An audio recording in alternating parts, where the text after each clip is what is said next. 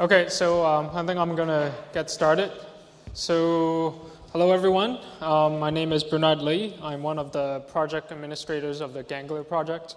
So today I'm going to talk to you about Ganglia, which is a monitoring software. And the project has been around, for 10 years. So we're going to tell you about what the software does and why you would want to use it to monitor your computers, specifically, clusters, grids, or just web farms. So actually, before we begin, I just wanted to have a quick poll. So who has heard of Ganglia? Okay. So who has actually used it? Okay, so it seems like a fair amount. So maybe you guys know, quite a bit about it already. So okay, so well, actually, let me just briefly introduce myself. So, I'm Bernard. So I've been working on high-performance computing related open source software. So I've worked on provisioning tools like System Imager, Oscar, and monitoring side. Working on Ganglia. So that's for the past few years. That's what I've been working. Just getting involved with a lot of the open source software.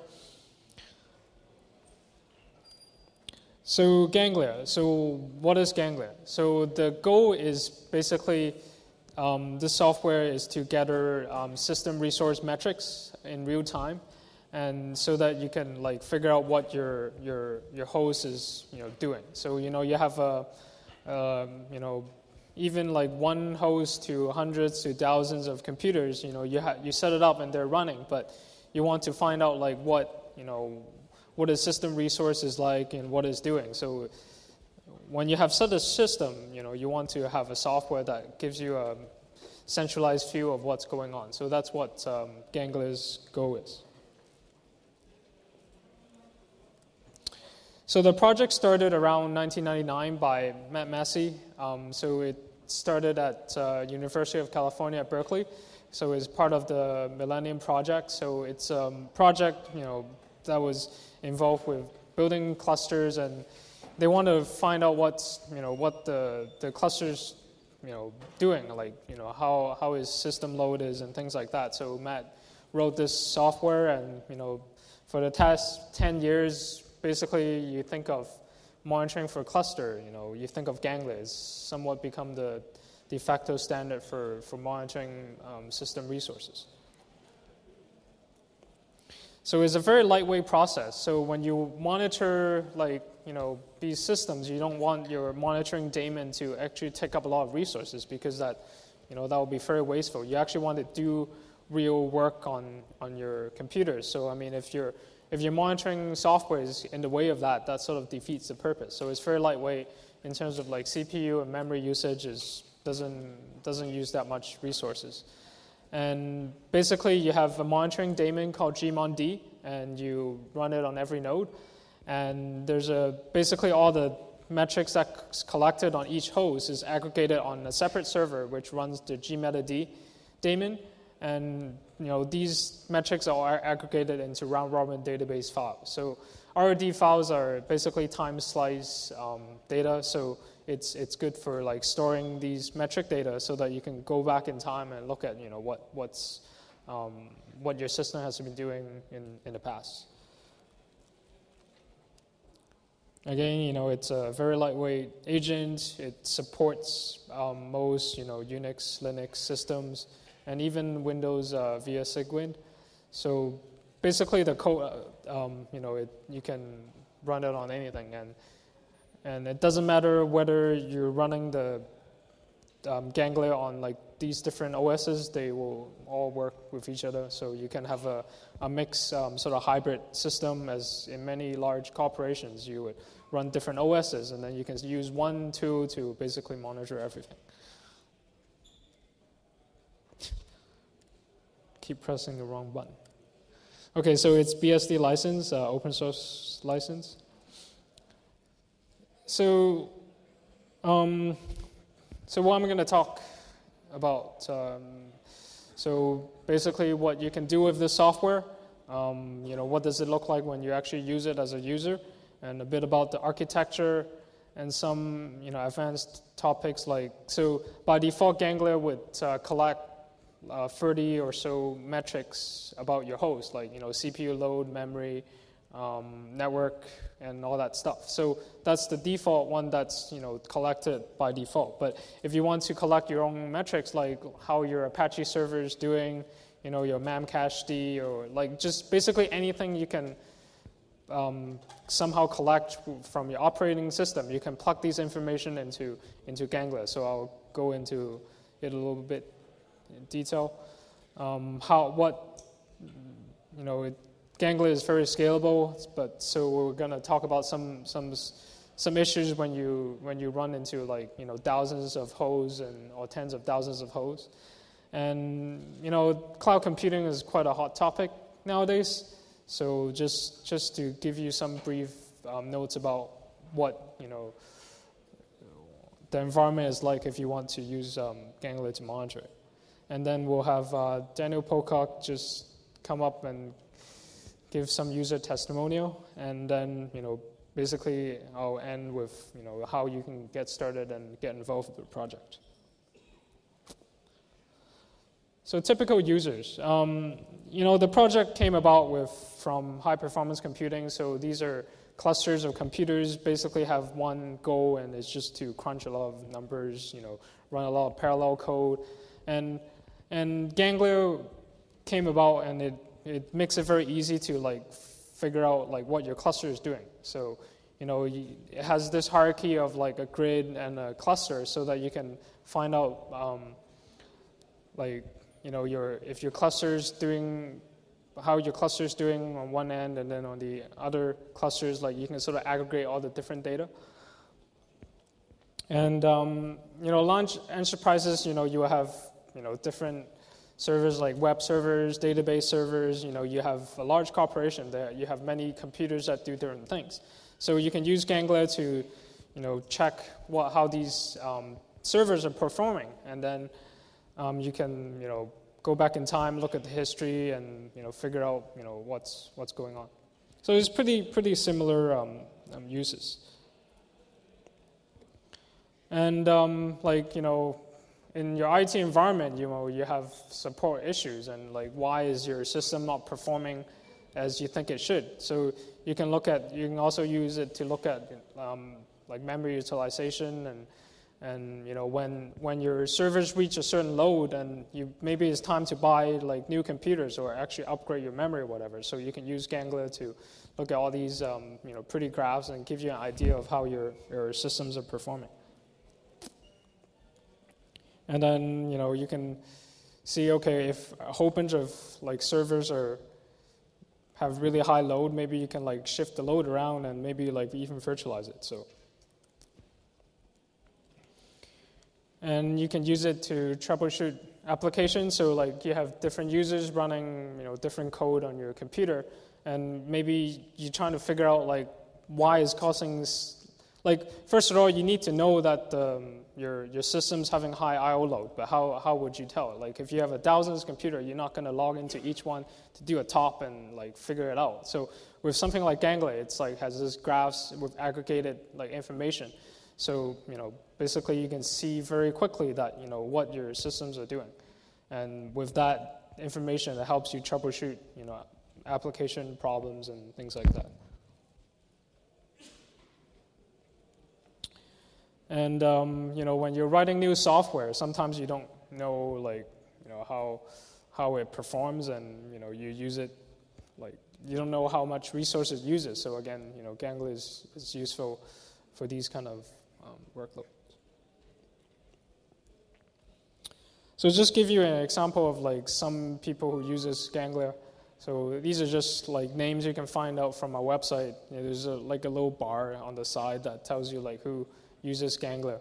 So I like to point out especially about Flickr. So I know the previous operations manager, he was always say use Ganglia. What does he use it for? It's for capacity planning. It's you have these graphs that tells you, okay, well, we hit the resource wall. Maybe it's time to buy new computers. So you would go to your supervisor, your manager, and say, okay, well, this is the real load, and we need more computers to handle these loads. So it's good for that.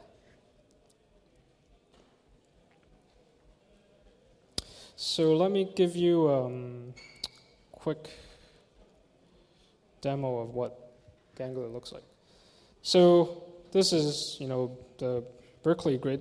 So it's divided into different, so you see here you have a main grid. So this is sort of like the top level. It aggregates all the metrics you see at the bottom here. So this is one cluster, which you can click into. So this red line just tells you, okay, this is the number of CPUs in this cluster. And so, is the number of running processes here. This is the gray stuff is like the load. So there's a whole bunch of different type of charts that you can see. So it's like memory, network. So down here, these are individual hosts. So red here means it's sort of a high load, and green means it's not that busy. So again, you can click into it here and see what each individual host is doing. So this is one host. It says, it's been up since this time, and it gives you a lot of information. But so basically, all these metrics is collected on the host level and aggregated up to the top. So a collection of hosts is a cluster, and a collection of clusters is a grid. So you can actually even have like a grid of grids, so that you can sort of aggregate it, all the way up. So these are stats of individual hosts. So it's pretty self-explanatory. Okay.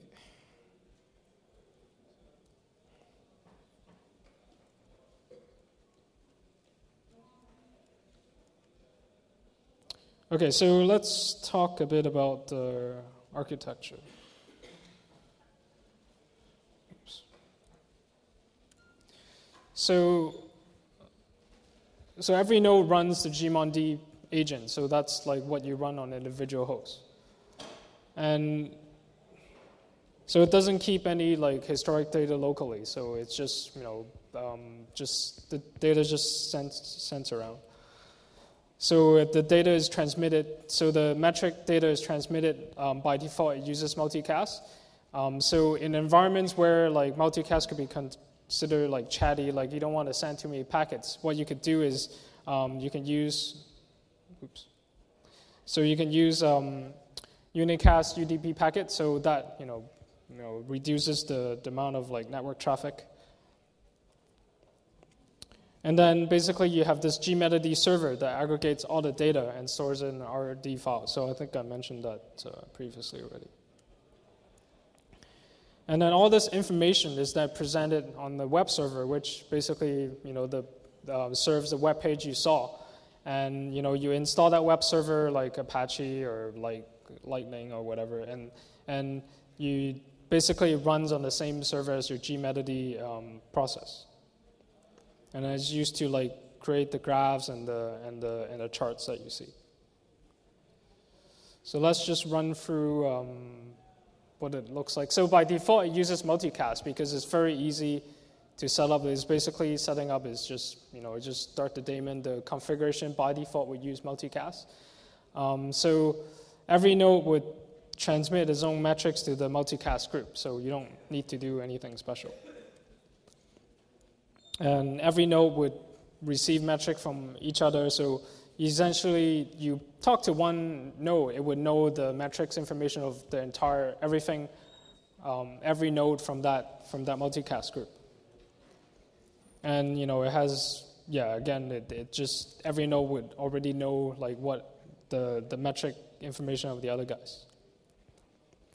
And the node can actually be polled by a specific port, and then it will give you like an XML sort of output of what like the metric looks like, and that's what we use sort of to send the information around. So then we have the gmetad server and the web server that aggregates all the data. So the gmetad server polls in the multicast environment, it polls any one of them. So if for those of you who have used it, in the example, it sort of alludes to that you have to add each host So there's a data source that points to like a particular gmod host. So the configuration sort of alludes that you have to put every host in the multicast group, but it's not necessary because actually it's mainly for redundancy. So in case like if your multicast group, one host goes down, you can go to the other guys. But basically you just pull one host in the group and then you'll get all the information of all the hosts. And so RD files are created and to store the metrics. And then from the web browser, you can see the graphs and the charts and to see what your installation is doing. So I'm just going to talk about some advanced topics.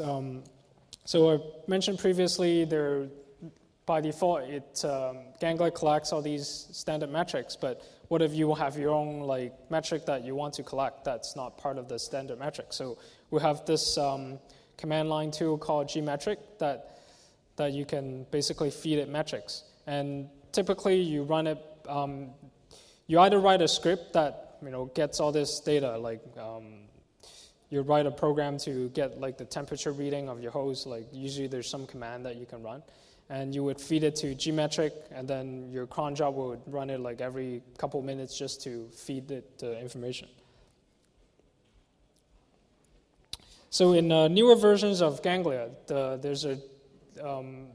we wrote a module interface to gmod, so you don't need to use gmetric anymore. So basically, you could write C or Python code that, and then the modules has callback, and basically, you set a value for how often gmod would get the metric, and this is just snippets of code that you write to basically collect the data. So I'll show. I think the next slide shows you how it works. So in this case, you don't need to worry about having a cron job. So the gmod process would be in charge of periodically getting all this information. So this is just a pretty stripped down example of what this modular interface looks like. So the first definition is basically what this does is it generates a random number and it feeds it into gmod. So the first one basically does all your work. So back to the temperature example, you would write some code to get the temperature reading. And then you would init your metric and just feed it in. So the time max here is just how long it takes before you would feed it the data, and the unit here is it's just an integer. And it's actually pretty straightforward. So in the wiki page we have some document on how to write these modules. So so Ganglia is designed to monitor a lot of computers. So we noticed that when you have 1,000 computers, we start to have this scalability issue. So what the problem is that by default you have 30 metrics, and if you have 1,000 computers, that's 30,000 metrics. So each metrics, when it's collected, you have to write it out to RD files. So that means there's a lot of I/O happening. So previously, what we did was to put the RD files on tempfs. So it's basically just RAM. So it's really speedy. So that sort of alleviate the problem. So it could still continue functioning. But the problem is if you put your RD files in tempfs, then once the gmod server reboots, then it's all gone. So you need to sync it to this so that you keep this historic data. So in the new version of RD2, there's a new daemon called RD cached. So basically what it does is it hangs onto write processes of these RD files so that it will hang on to a couple updates until it's a specific time has passed, or that there's enough updates, and they write it out at once. So in that case, it sort of buffers the write, so it reduces the I/O levels by quite a bit. So if you have if your gmod is monitoring like over 1,000 hosts, then this is something that you can consider. So it's better than the TempFS approach because you don't need to sort of sync the files, and it's just a better, well-rounded solution.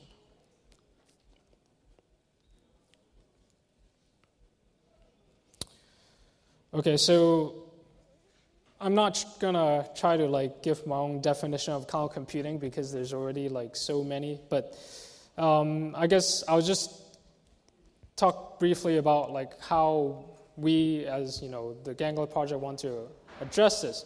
So basically for us, like Ganglia, the cloud environments are dynamic. So Ganglia was designed to monitor clusters and grids, which are pretty static. So you provision it once, basically you don't think of like it going away. It's just you just keep adding more hosts.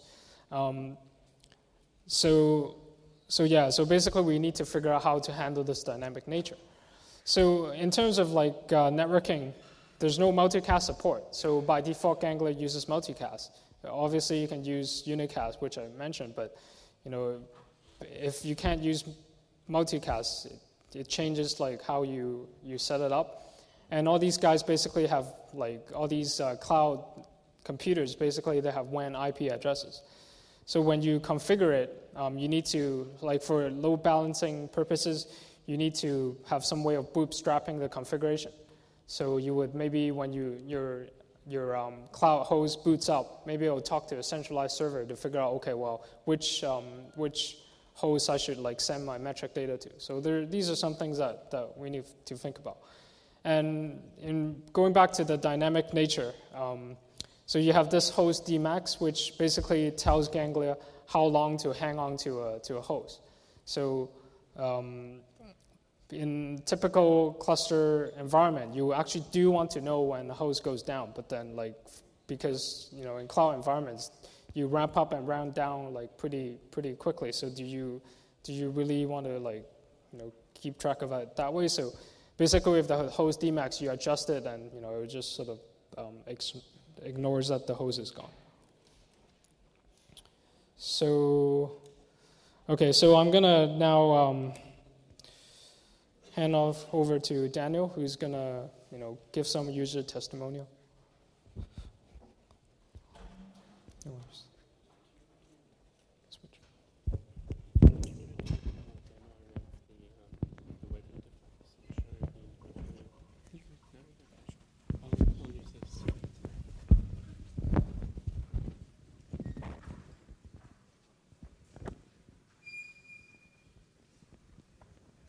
Okay, my name's Daniel Pocock.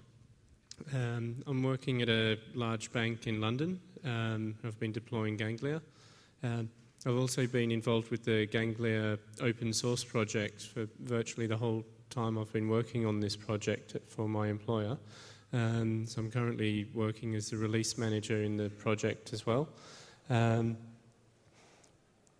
been doing that for about 18 months. Using open source methods is a key part of the job. It's something that was discussed right at the beginning at the interview stage, and I indicated that this is a way that I work, and they were quite keen to pursue that with me. So we're just going to talk a little bit about both what we've done with Ganglia, the challenges we've faced, and also the aspects of working on an open source project in a corporate environment. So every big company has a different attitude to open source software, and you've probably seen this, that some companies talk openly about their involvement with open source and with Linux, and other companies are very sort of wedded to Microsoft in a big way. So there's obviously distinctions between the meaning of free software and open source software. In a business, and particularly in a bank, financial concerns are important. So we'll just talk about free as in no price tag. In the good old days, people didn't have to worry too much about the cost of software. And they'd often buy things based on the support contracts, the size of the vendor, and various other factors. These days, people are looking at a wider range of options. I don't think I need to go into the reasons behind that. But open source software is being looked at a lot more seriously. And where open source software provides like a credible alternative, people have to look at it. On the other hand, using public email lists, IRC chat, sharing code on the public internet, these create issues for many organisations. They create issues of how the company has been portrayed, like on the internet, the sharing of intellectual property. These are all challenges for different people in the company, some of them who are not from a software development background, to put it mildly. Ganglia has had it's provided a compelling reason to have those debates in the organisation where I'm working, and it has a relatively unique status, and we'll look at some of the reasons for that. It's not highly controversial because it's a monitoring tool, so it's not the core business of the company. The core business is banking and not system monitoring. So it's not a big loss if if we're collaborating on a system monitoring tool. So we can do that with the Ganglia project quite effectively because of the modular nature of the project. As Bernard mentioned before, with version 3.1 of Ganglia, you can develop your own metrics as modules in C or Python. And you can feed metrics in with gmetric. So if we have a need to develop a metric that uses proprietary code, we can do that, and that code can be separated using the module interface. So if we want to share parts of the common agent code, as long as that module interface is stable, then we can separate those things very easily.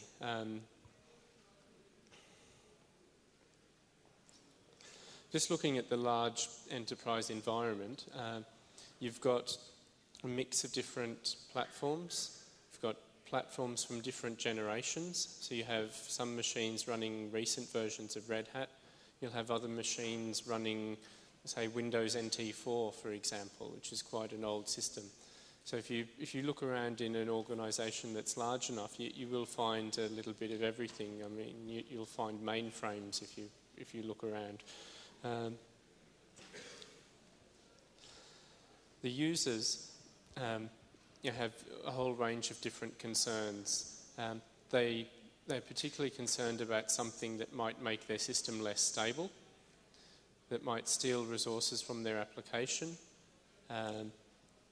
or that might add complexity to managing their hosts. Fortunately, the Ganglia agent is lightweight. It runs on many of the platforms in a big environment. The source code can be tweaked if necessary because it's open source. So if we have a particular need, we can recompile it for a particular platform. If we don't want to use a particular library or something, some of the libraries can be disabled. So the PCRE support, which has been added recently, is a purely optional feature, so we can disable that. Some of the challenges that we face using the Ganglia product in particular, it's heavily reliant on DNS. Once again, big organisations have a range of DNS problems. They're not connected directly to public internet DNS servers. If you've had a lot of mergers and other corporate activity, then you may have several different DNS zones within the organisation, and they might be separated over different firewalls. There may be overlapping IP space and a whole range of things. Now, Ganglia relies on reverse DNS lookups, and it relies on the host names to generate file names for the graphs. and to generate the URLs for looking at those graphs. So when you have a lot of DNS-related issues in your network, then those will be reflected in how you manage Ganglia. It's not clear how Ganglia is intended to perform with short polling intervals. While looking through the gmeta code recently, I found some cases where poll intervals have been randomised by 5 seconds either way. But if your polling interval is, say, 5 seconds, and you randomise by 5 seconds, then you could reduce the interval to 0, or you could increase it to 10. So I found that wasn't very effective. So we decided to tweak some parts of the code to handle that, but there may be more attention needed to deal with that. You've seen the example before with the hosts grouped into clusters and grids. But when you install the Ganglia package on the host, how does it know which cluster to join? The current version of the agent is configured using a static text file, so you can include a text file in the package. You can also use a tool like Puppet. If you have a Unix platform and you have Puppet across your whole network, you can use that to join different hosts to different clusters. But in an organisation that has Windows and that has some hosts that are quite old, deploying Puppet would significantly magnify the effort of installing Ganglia, because then you've got to install 2 products and not just one. So that's another challenge that we're looking at in the Ganglia project. To run Ganglia on Windows, you currently need Cygwin. The good news is, using Cygwin, it does work, and it's quite effective. The bad news is that there are issues with having multiple Cygwin applications on the same host. So once again, if you've got a lot of Windows hosts, and if some of them have been around for a long time and some of them are quite new and they're all running different applications, you may not know if some of them already have Cygwin. And so when you put the Ganglia agent on there, you could break something else. So once again, the Cygwin DLL is a challenge that we need to deal with. With the project that I've been working on and participating with the open source community, we've been able to discuss many of these issues and to find ways to manage them. Some of that work has been contributed back to the open source project.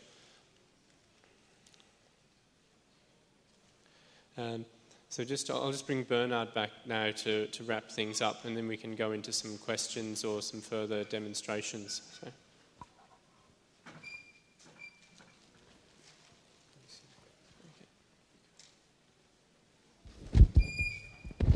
Hello. Okay, so thanks, Daniel. So how can you guys get started if you want to try it out? So I guess the easiest way to just use the prepackaged stuff. So the Debian packages like Red Hat, Fedora, SUSE. I mean, they're all been around for some time. And even on Solaris, I think recently Daniel did a lot of work. Actually, it works now, right? The OpenCSW. So you can get it for Solaris even. So yeah, as I mentioned before, even though you have different distributions, you just install the packages, they should just work. The only issue is sometimes with the free one version, you can't really mix it with FreeO, but that's just some subtle issues. So yeah, again, just install Gmod on all the computers you want to monitor for metrics, and dedicate one server for Gmod and a web server, and basically you're done. So in theory, you don't really need even a configuration file for Gmod, but you can use it if you want. So if you want the bleeding edge stuff, or somehow there are no prepackaged packages, then you can download the source tarball, or even from our repository, and then just build it. So website ganglia.info, you can see what we've been doing, and there's a wiki and a SourceForge webpage, and we provided this framework for you to monitor systems and also these custom ways of like feeding these metrics. So there actually is a community around it to sort of write their own metrics, so you don't have to reinvent the wheel. So there's people writing, as I mentioned before, like monitor Apache or Memcached, or there's a whole bunch of like these custom metrics that has been created already, so you can check it out before you write it. So finally, there are a couple mailing lists, Ganglia General, these are all hosted on SourceForge. Ganglia Developers is the developer mailing list, and we are on RC Freenode. There's a Twitter sort of aggregation feed, and so actually one group of people I'm particularly interested in inviting to sort of join the project is, I guess you've seen our front end. I mean, it's been like that since probably the past 5 to 10 years. I mean, it's pretty functional. But what as the project goes on, what will be nice is a way to customize what you see on the front end. So there's already work done to make the front end more modularized so that you can customize it, because depending on your company's organization, some group of people will want to see like your Ganglia graphs in one way, and then another group may want to see it different ways. So it would be nice to sort of provide some mechanism so that it's very easy to customize without even like writing any code or anything. So if there are any like Ajax or sort of JavaScript gurus who are interested in working on a front-end project, let us know. So I think with this, I'd like to thank Daniel for helping me prepare the slides. I mean, he did all the stuff, and thank you FOSDEM for inviting us to give this talk. So thank you.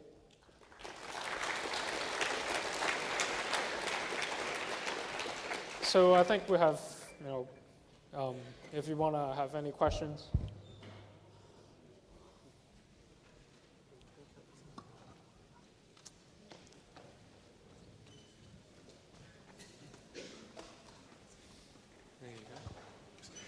Maybe I should be looking at the mailing list, but we're using Ganglia with IPv4. Are there any issues moving to IPv6? Sorry, say that again. We're using Ganglia with IPv4. Okay. Are there any issues in moving to IPv6? You said RX. Okay, sorry. Let me just. Are there any issues on moving to IPv6? Have you seen installations using IPv6? IPv6. Yeah. Actually, that's a very good question. I'm not aware of any. I would assume that as long as your network, your operating system supports it, I'm not sure if we need to make any modifications to the code, because it's just actually. Does anybody? You guys know? Have you guys? Yeah. So. Yeah, maybe we can take this offline, because I'm not aware of anybody sort of needing this, use yet. So.